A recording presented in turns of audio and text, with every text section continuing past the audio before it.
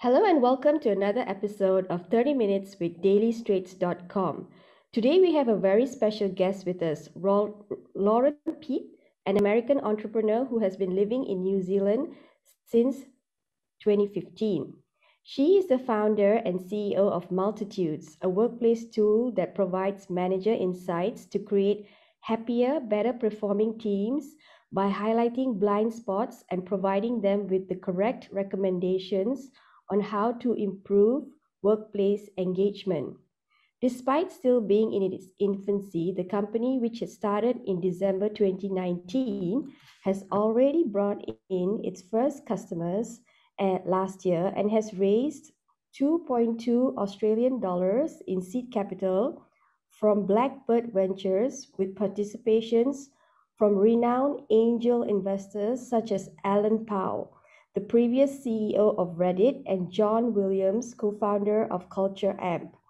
The company is now slated to launch its beta version and has gone from an old Kiwi user base to a global one. So today we're going to talk to Lauren about why she decided to start a business in New Zealand instead of her home country of the USA. Hello, Lauren. How are you? Good. Thanks for having me. Thank you for joining us today. All right, let's dive right into the questions. So the first one is the obvious question: why New Zealand instead of USA? Yeah. So the short version is for love. My husband's from New Zealand. We met while we were both working out in the Middle East. And to add a bit to that, though, when we were leaving the Middle East, we thought we were going to move back to San Francisco. I'm from the States. I'd worked in San Francisco before. And but when we looked at the visa process, even though we were married, it was going to be far longer and far more expensive to get my husband into the US than it was to get me into New Zealand. And so that really was the tipping point for why we came here initially. And then we've just loved it here. So we've stayed ever since then. Awesome. So, could you tell us, how the business came about, Multitude? Like, how did you get the idea? And tell me about you being in America and starting a business in New Zealand. What was that like? Yeah. So I think just to start on the me being an American starting here, I think it helped that I had worked with some organizations, some other companies in New Zealand before starting. I'd worked with a group called the Akina Foundation that supports social entrepreneurs. I did some other consulting work. So I had a bit of a network here already, which helped. And then the beginning of Multitudes, my current business, actually starts with the previous business I ran. So before this, in 2017, I started a diversity, equity, and inclusion consulting business called Ally Skills NZ. And so we were working with lots of different tech companies in New Zealand, but also global companies working around the world, um, even companies like Automatic, for example, which is behind WordPress. And as I was working with all these tech companies, we first and foremost wanted to do a better job of measuring our impact. So we were doing consulting work, we were doing workshops, and we wanted to know, do we actually change things in the day to day? Are things actually getting better in how people work together? And we tried all these different ways of measuring it, but we still weren't getting the insights we wanted. And then as I talked to managers and agile coaches and HR leaders, I started to see that they had a similar problem too around for all that we try to pull in different metrics, really not having a great idea of what's happening for people in the day to day. So that was the problem. And then the key insight that led to Multitudes is that we're doing lots of activity in digital spaces now. So most of us, and this is a growing number, are collaborating on software tools. And so what that means is that there's all sorts of digital behaviors that we have that Multitudes uses to pull in automatically and get insights around how well the team's working together. So awesome idea, especially now with COVID and everything. It Yes. just gelled very well. So, okay, when you wanted to do the business, right? I just wanted to ask you as an American. I know you're married to a Kiwi, but what was there any red tape involved around starting one, opening a company? Yeah, so it is incredibly easy to start a company in New Zealand. When they say it takes a day to get a company registered, that is accurate. I did it in a day. The cost was low as well. There's a nominal, I think it was maybe several dozen dollars in the order of maybe 50 to 100 just to get it set up, and that was it. And I know from friends in the States that, for example, that it's a much longer process. And I can also say that the tax agency here is called the IRD. And as an American overseas, I still have to file with the IRS in the US every year. And so I can say from recent experience that it's also much easier to work with the tax system here than it is, for example, in the States. Awesome. So, okay, so that was done within a day. And then what did you do to start the business, like basically get it going? Did you employ someone first, or did you actually start, getting the beta, the software started? What was the process like? Yeah. So one thing that helped me was that I was already running my consulting business, and so the very first version of Multitudes was actually just a prototype that I ran with an organization I'd already worked with in my consulting business. I at the time I was thinking about analyzing Slack data, and so I went to them and said, "Hey, I won't charge you any money, but we've worked together before. I have an idea about some insights I could give you based on data you already have. Are you up for letting me try this? We'll sign some non-disclosure agreements and all that to protect their data." And so that was actually the very first version of it, and then it just evolved from there. So from that first prototype, I learned some things. I started to work with a few different groups of people. One of the first people we brought in as a contractor is is a data scientist that I'd actually met at a machine learning boot camp that I'd been to because I was trying to develop my own machine learning skills, and eventually realized it would be way faster if I brought in someone who already had those skills. Yeah. So yeah, it started to bring in some early contractors, and then we just kept prototyping until we got to the version it is today. So you started paying them from your own pocket, or how did Yeah, yeah. you? That was a painful period. I'll just be honest. Yeah, so basically, I was working. 2020 was a long year for everyone, and for me, it was long in that I was working essentially 3 days a week in my consulting business and earning money there, and then 3 days a week I was working on Multitudes, not getting paid and paying other people to work on the business. But that's actually part of why, as soon as we started charging people. So the very beginning of 2020, we had some people, basically the prototype we were at, we'd had a few companies that had said, "Yep, this looks interesting, we'll pay you for this." And so, it was almost even before the point when it felt early to start charging, but I just knew that we had to. Yeah. So but you were off work, right? You stopped working for people by then, right? You were doing. So I, for most of 2020, was still working these pretty miserable 6-day weeks and doing the consulting work and then part-time on Multitudes. And it wasn't till I think August or September that I wrapped up all the other work. And it just got to the point, Multitudes, we were seeing some really good wins with our customers. And I knew that for Multitudes to grow, I would need to spend more time on it. And so it was a bit of a leap of faith. I went to my other business, Ally Skills NZ. I wrapped up some work. I also handed off some work to other people I was working with there, and then kind of took the leap of having a bit of income on Multitudes, but very little, and then knowing that I was going to set out to try to raise our first round of investment. Wow, that's great. So you actually completely went cold. Yeah, I had no income. It was scary. Yeah. Okay, but all right. So let me get this straight. Multitude is like a software that a company installs in their back end to check how employees are engaging with their own company software. Like and it tracks which one works and which one is doesn't work, and which one employees use less of. Is that how it works? It's close. The shift I would do is that, so we integrate on the back end with the software tools that people already use. Our key focus, though, we have a principle that don't ask for data from people unless you're going to give them value for it. And so because we're getting data from teams, the very first thing we want to do is then share those insights back with teams so they know, to empower teams to take their own action to improve things. So we're really about like the insights, but also coaching teams to be the best teams they can be. So the insights we look at are things like, for example, the flow of the work, which means how quickly is the work getting done.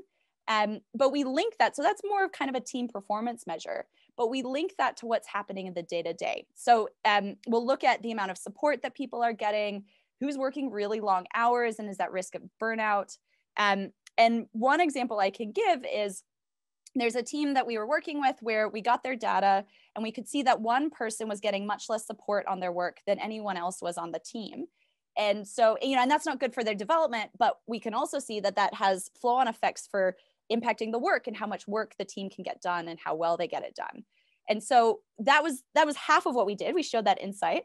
But the second half was then to work with the team. And in this case, we were working with the manager to say, okay, what can you do to make sure that changes? We don't want to just tell you there's a problem. We want to show you how to fix it.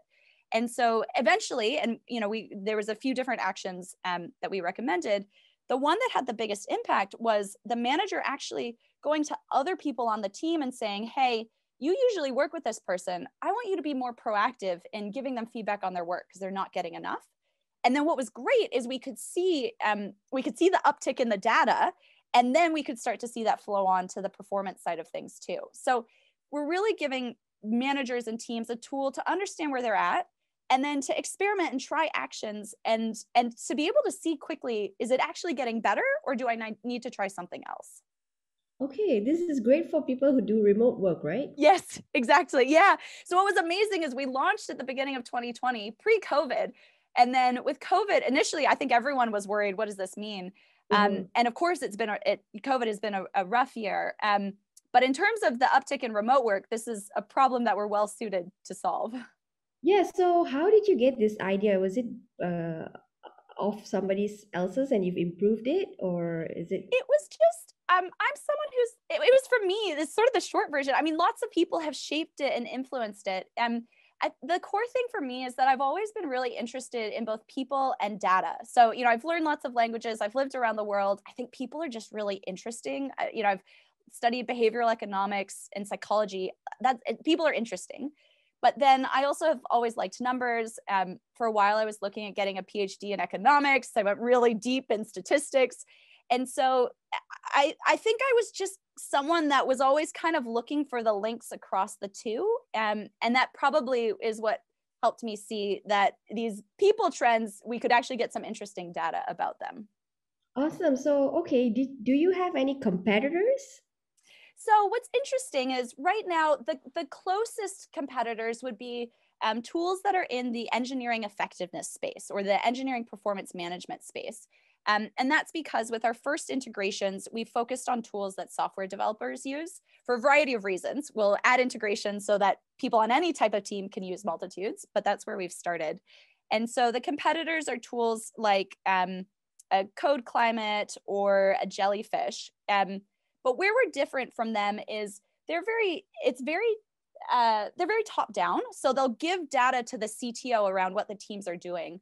Whereas for us, we're really focused on empowering the team. So what can we share with the teams, or what tips can we give them so they can just do better work and so that they can figure out themselves, that they don't need someone kind of coming in top down telling them what to do. Awesome. All right. So this business, as soon as you got the business idea running, and then you got that one data software person to come in. Yeah. So I've checked your website. You've got now more than 5 or 6. 7, actually, as of later this week, we have a new person joining. Oh, okay. So how is it easy? Is it easy to find the relevant tech talent in New Zealand, or do you need to outsource? Yeah, it's been so easy. And I also want to say there's been all sorts of people, just, too many to name, but I do want to do a quick shout out to all the contractors and other people that have given me advice along the way. This has been really a product of lots of people. But yeah, I mean, New Zealand has a thriving tech scene. And so we've been able to find the people that we needed. And you can see from our website, we've been able to find a really diverse mix of people who are incredibly talented and good at what they do. So yeah, I think that's just thanks to the thriving tech scene that New Zealand has now. Okay, so what about the fact that you've traveled quite a bit. I've seen your profile on LinkedIn. You've been to Gaza, Saudi Arabia, and you've also worked with professionals in KL, in Malaysia, where I'm from, before moving to New Zealand. So how does that experiences? I gather that you're not a tech person at all. No, yeah, I'm a transplant into tech for sure. So, I mean, you have quite a diverse background. So you've even done work in Am I correct to say Morocco, or you studied there? Yeah, Sorry. I was doing research in Morocco. Yeah. Yes. Okay. So how does all these experiences bring any value to multitudes? Yeah, I would not have been able to start Multitudes without those experiences. That's the first thing I want to say. It's seeing people, particularly the entrepreneurs, for example, that I met in Gaza or the West Bank, or women entrepreneurs I worked with in Saudi Arabia before women were allowed to drive there, or the entrepreneurs that I met in KL. It just it gives me it's just been so inspiring to work with those people, and it's been inspiring for a lot of reasons. One is I think in Silicon Valley, there can be a lot of hype. And there are sometimes people who are just starting businesses to make money, which is fine. But with the entrepreneurs that I've worked with around the world, there's just been so much more heart to it. For example, the business that I worked quite a bit with in Jordan, I was there for a while. It's an e-commerce business for books. So you hear that and you're kind of like, oh, okay, yeah, cool. But the business was founded by someone, Ala, who's from a Palestinian refugee background, and his pathway to opportunity had been education. And he saw that there wasn't very much knowledge available in the Arabic language. And so it was his way of, yes, starting a business, having an income, but also giving back to his community and kind of the broader region by making knowledge more accessible. And there's so many stories like that with the entrepreneurs that I've met around the world. And so that type of entrepreneurship, that's what lights me up. That's what excites me and gets me going. It's the entrepreneurship that it's about contributing. It's about making our communities better and solving very real problems that have not been solved. Okay, so let's go back to the fact that you were. Do you know how to code? If it, I know a bit. Yeah, so I'm one of those self-taught people. I actually built that first version, the prototype on Slack that I mentioned. I coded it myself in R, very hacky, but it worked. It did what it needed to. Yeah, so sort of from this interest in data, I started taking some data science classes on the side. And what's great is with the online courses, so the MOOCs, the massive open online courses, there's so much inexpensive or free information that's out there. So I learned a bit of R, a bit of Python, a bit of machine learning. And it's been really helpful to have at least some baseline understanding of what's happening on the code side. I'm by no means the person that you want building your product, but it does mean that I've got enough context that I can, I hope, talk a bit more intelligently with our development team. oh, that's really good. So, okay, let's move on. So you got the idea, you got someone to help you build it, and then it's working, and then you went and got $2.2 billion Yeah. from an Australian venture, Blackbird, and also you've been backed by this investor, Ellen Pao. She's really big in America. So can you just tell me like how did that happen? Like the first thing that got your business going. Like how did you? Basically, it's not even easy to pitch to these people, but No. you got the pitch and you got the money. So just tell us like how this came about. Yeah, absolutely. So, at the beginning, the first thing that really helped me was talking to other people I knew that had raised investment, watching all the videos that are out there on the tips and how to do it. Because I'd worked in startups a bit in the Middle East, so I'd seen it a little bit, but I had no experience of raising investment myself before this. And so, yeah, there just was a lot of learning. And I think one of the things that really helped me at the beginning was a friend gave me this advice. He said, start out with the pitch deck that you would like to have. So what's the story that you want to be able to tell? And then look at where you are now with the product and figure out, what else is it that you need to learn or de-risk or prove to get to that story that you want to be able to tell. So I actually started working on a pitch deck just for that reason, not because I was ready to pitch, but I started working on one a couple months before I actually even started pitching, just to help me kind of frame up what we needed to focus on. And then, so that was really helpful.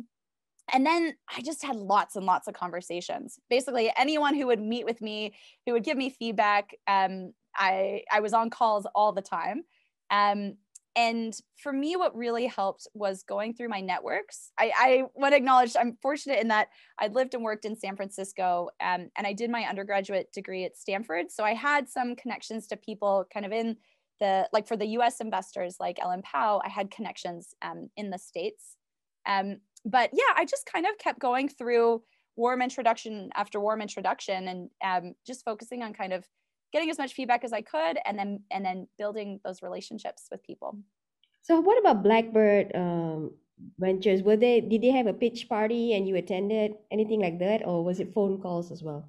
Yeah, so that one, it's really interesting. It started, I think I'd had a conversation. So one of their principals, Tip, Piam Sambun, she and I had a conversation earlier in the history, sort of when Multitudes, I think it was like end of 2019.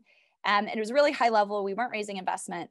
And then Tip had set up an office hours that was, you could just sign up online. And I knew I was going to look at raising investment soon. So I signed up for her office hours to get some feedback.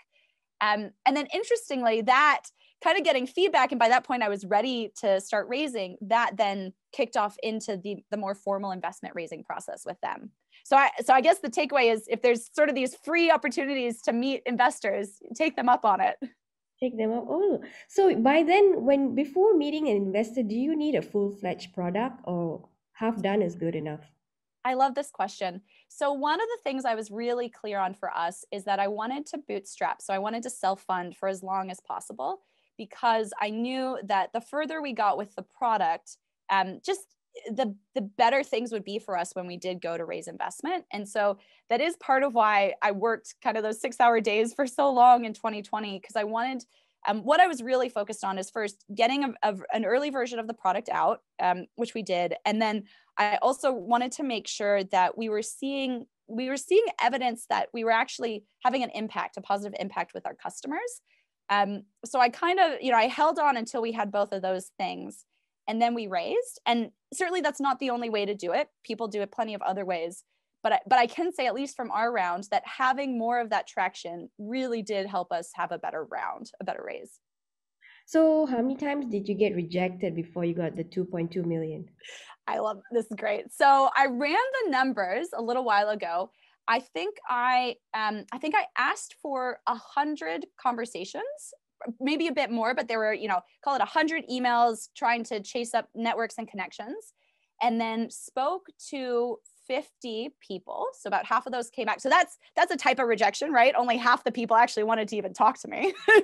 And then out of the 50 people, we ended up with, say, about 10 that ended up investing. So that's 20%.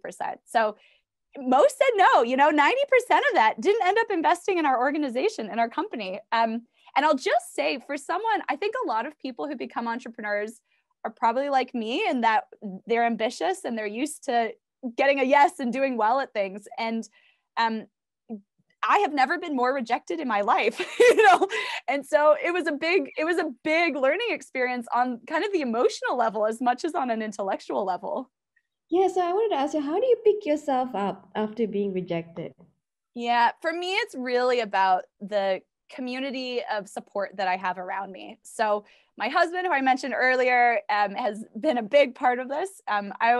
We always joke that, because we're married, he, like, technically by marriage, then you have shared assets. And we always joke that he has very much earned his share in the Multitudes assets. But beyond that, friends and family, there's been plenty of times when, I've just needed to be sad and say, hey, yeah, I feel like this isn't going to work. There were plenty of times I thought we would never raise the round. And actually, one thing I can share is, literally the day that we got our first term sheet, so the first very serious offer, that morning, I just, for whatever reason, that day I was like, nope, it's not going to happen. It won't work, and then it turned around later that day. Oh, okay. So tell us, do you have any tips for 5 minutes elevated pitches?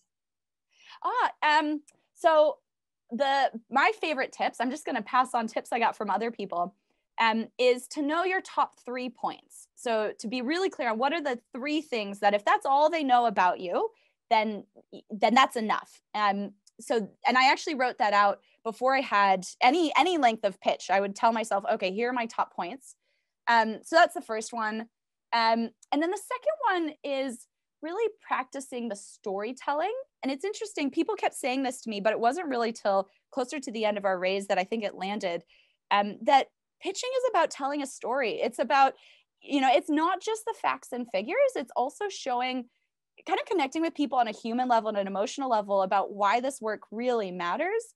Because as much as you want investors to get intellectually excited and, market opportunity and all that stuff, you want them to just be personally really interested in seeing this business come to life.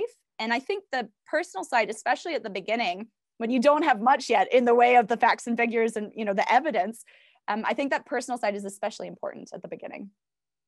Okay, so New Zealand is constantly being named as the number one country in terms of ease of doing business. So we've established that because you said earlier you opened a company within a day. And okay, so maybe could you give us other examples like, this will be easier this will be almost impossible in the US, but so easy in New Zealand? Like maybe, is there anything that you want to tell us?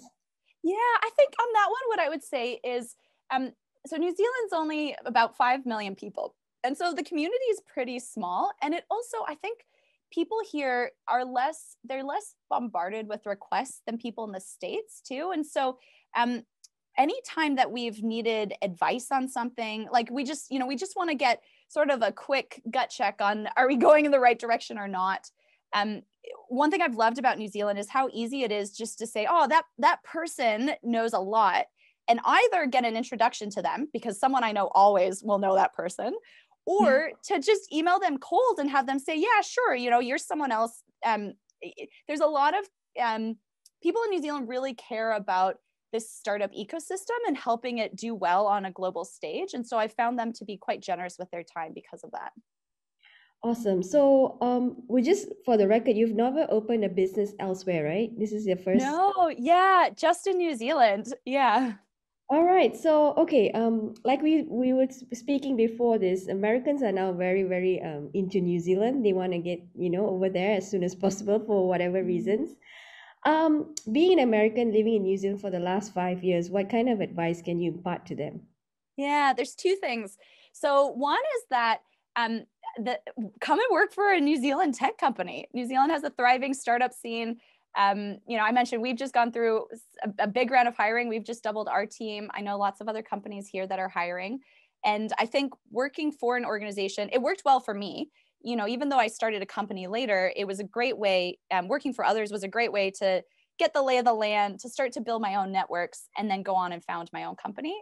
So that, come work for us. There's some great companies out here. And then the second thing I would say is that Immigration New Zealand has a really clear website. And so they've got visa options for business owners, for entrepreneurs, and they're incredibly accessible. So when I was going through my visa process, at times I would call them, I would email them, and unlike some other large systems around the world, Immigration New Zealand will actually get back to you.